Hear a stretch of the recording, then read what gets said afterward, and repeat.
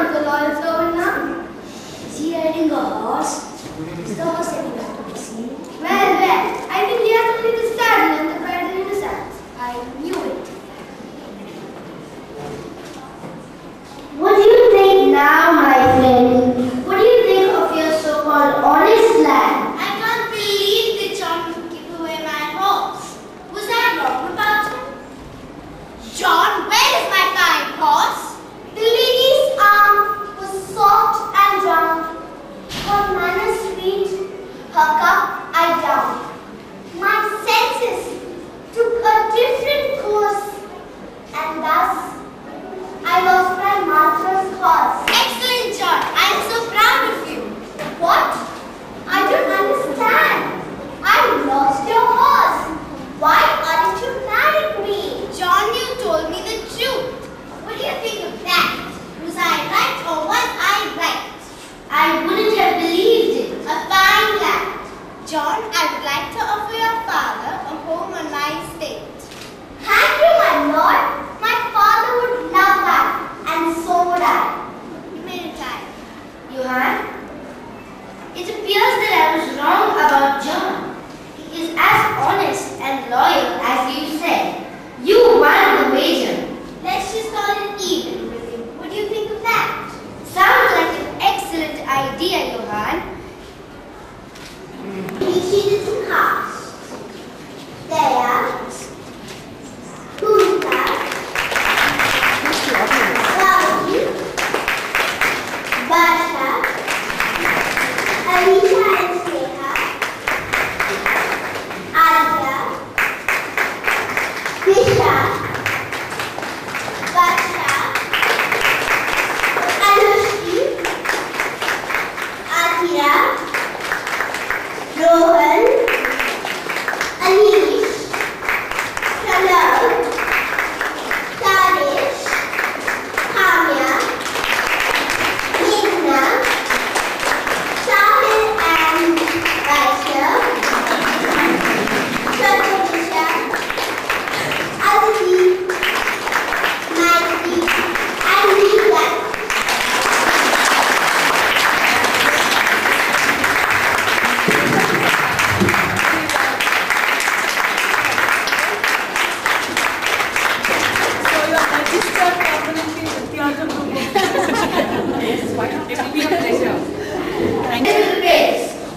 By the water, the animal I really take above all others is the pig.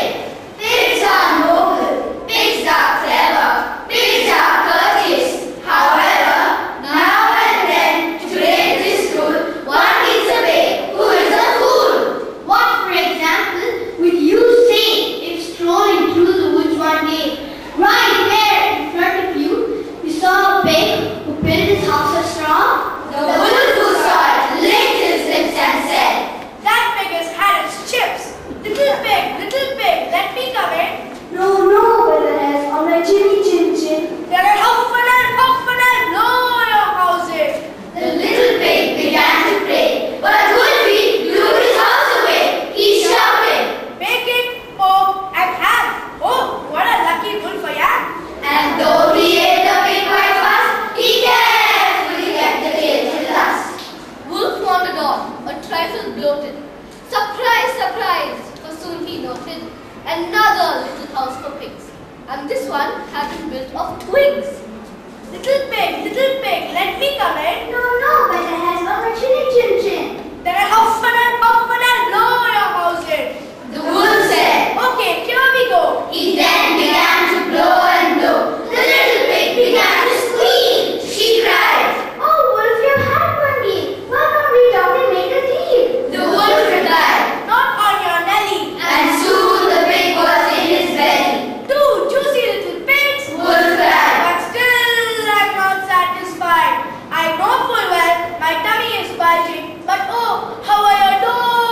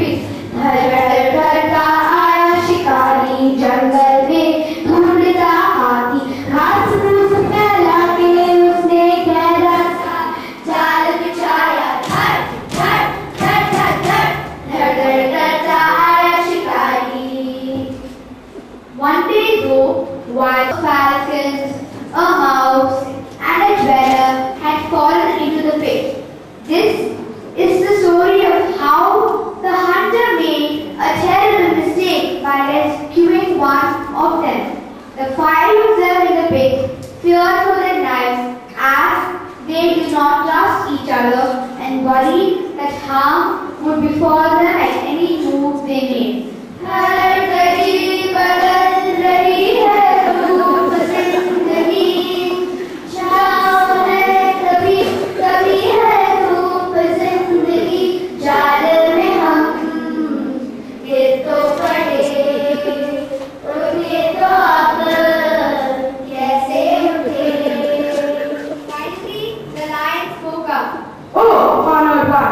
We are all comrades in misfortune.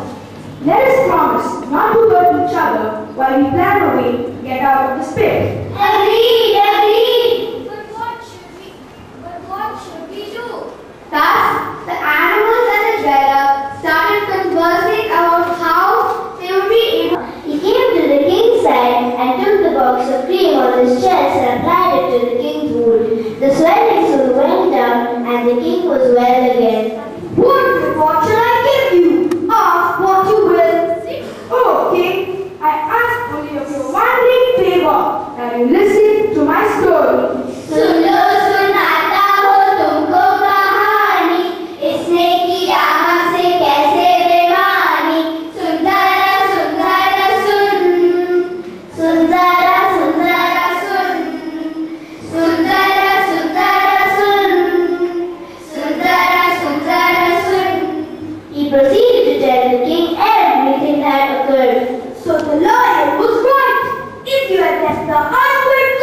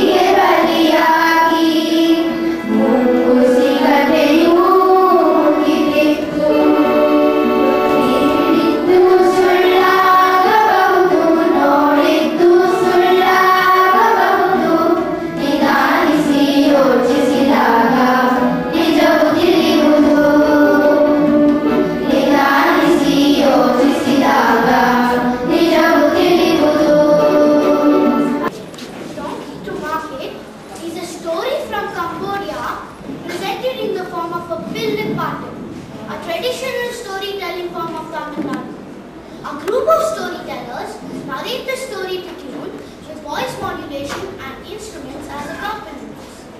This very popular medium of storytelling in villages is presented by the students of class 5.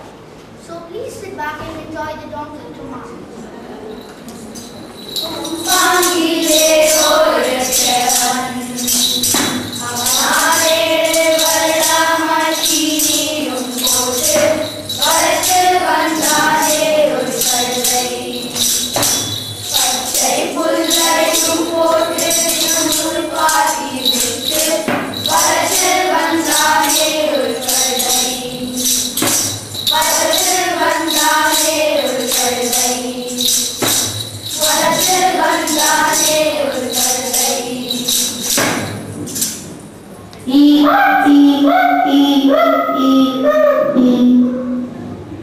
Once upon a time, in the village of Pampang, an old man and his grandson were discussing about their donkey. It was so plump, so healthy.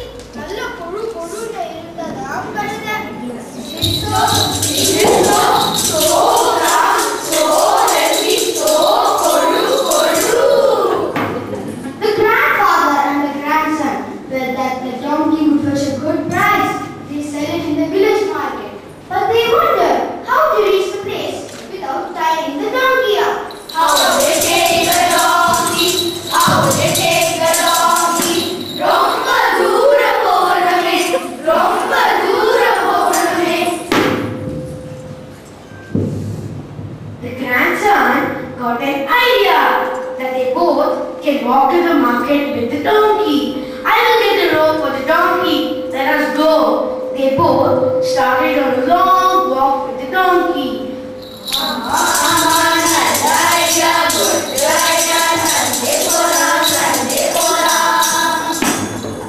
A local villager on the way looked surprised.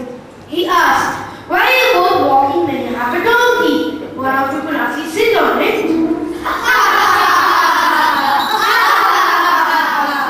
Yes, of course, yes, of course. Why do they walk? Why do they walk? The grandson sat onto the donkey and they proceeded on the journey. Few farmers on the way asked them, "Yenga poringa?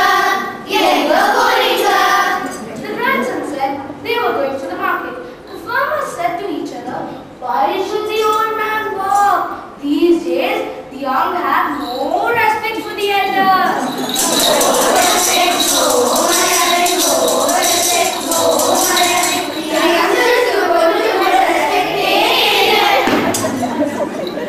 The grandson got down and the grandfather sat onto the donkey. After a while, they met a few village women. They said, "Look at that selfish old man. He rides on the donkey and the poor lad walks in the hot sun." Ayo, old man had no sense. Old man had no sense. Ama, no sense, no sense, no sense. "Now what do we do?" said the grandfather. The grandson said that both of them could sit on the donkey. They thought that no one would point out a mistake after this. Still a long way to go. Yes, of course, yes, of course.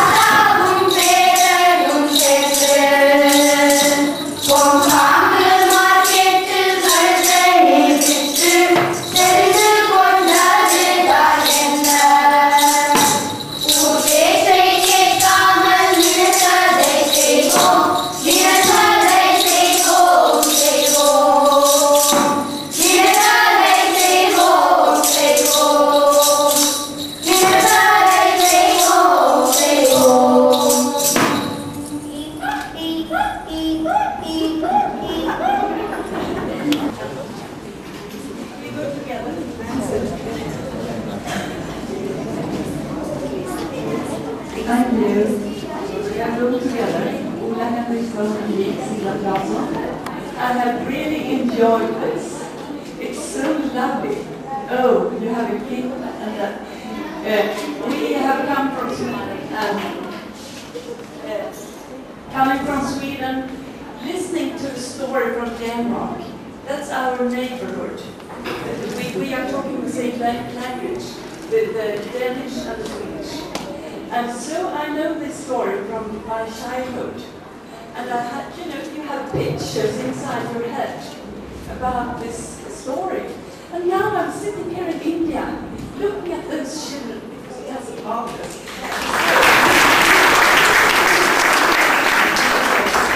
And also, the thing, learning by heart, that is so good.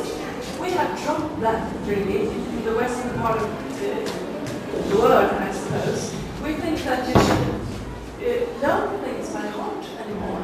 And of course you should. And that you can see here too, with children. And also using dogs. And the animals are talking. Those are the ones who are really